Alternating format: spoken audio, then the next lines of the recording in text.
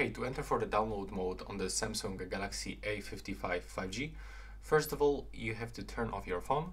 So in my case, I'm gonna use the power button. If it doesn't work, you have to click and hold the power button and the volume down button to get the power off menu instead of the Bixby.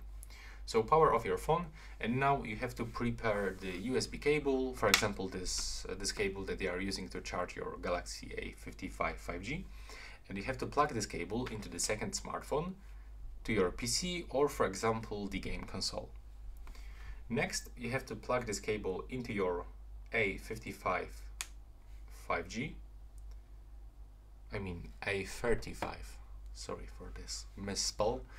And now we have to use the two buttons combination. We have to click and hold the power button and the volume up button together. So click and hold, and wait until we got the Samsung logo on the screen. Now we can release both buttons.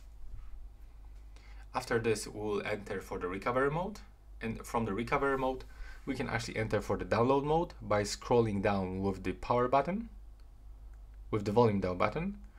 And as you can see from this, we've got this information, reboot to bootloader. So click on the power button, and after a few moments we will be here in the download mode. So that's how it looks. Right now, please subscribe to my channel.